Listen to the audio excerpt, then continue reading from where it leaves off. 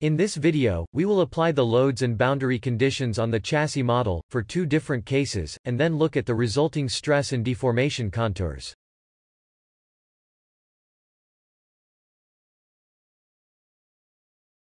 The first crash simulation is the frontal bump test.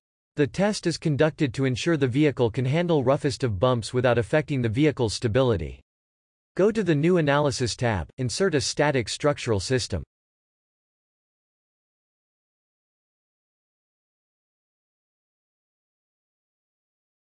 Rename it to Frontal Bump Test.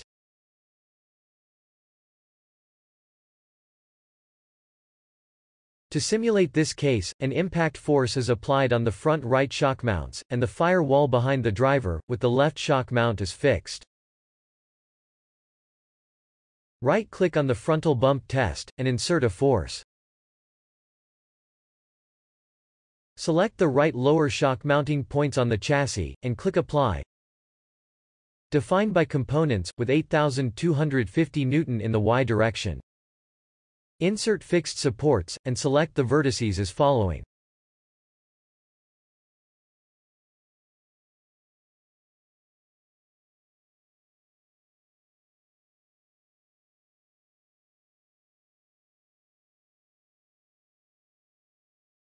Go to Solutions tab and change Beam Selection Results to Yes.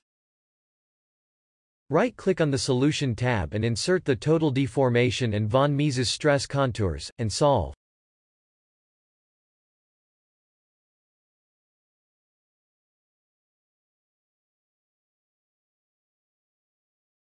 The maximum displacement is seen on the frontal members, right above where the forces were applied. Animate the results to visualize the displacements. The equivalent stress contours showcase a maximum stress of 257 megapascals. This would result in a factor of safety of 2. For more safer design, appropriate changes, like increasing the pipe thickness or using different materials, can be made.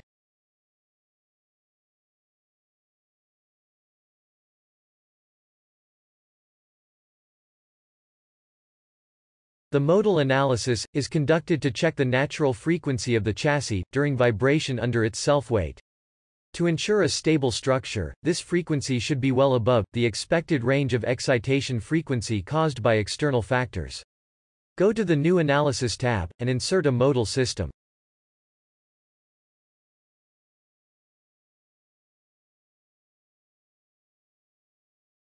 To know about the various mode shapes of the upper body structure, the chassis frame is fixed at the firewall behind the driver. Insert fixed support and choose the vertices.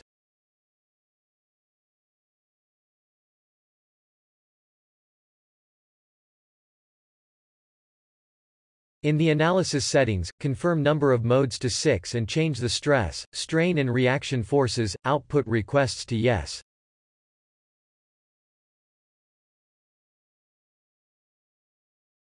Go to the Solutions tab, and change Beam Selection Results to Yes. Solve the model.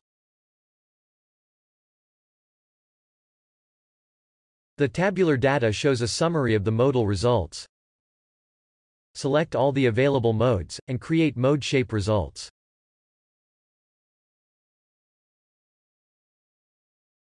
Evaluate the generated results from the Solution tab. The total deformation corresponds to the first mode shape with the lowest natural frequency 37 Hz. The total deformation 2 corresponds to the second mode shape of frequency 51.9 Hz. The frequency modes that determine the chassis dynamic characteristics are in the range of 37 to 115 Hz. Once the accessories like seats, engine, suspensions and steering systems are added to the vehicle, the mass of the vehicle increases, thereby increasing the natural frequency. Thanks for watching.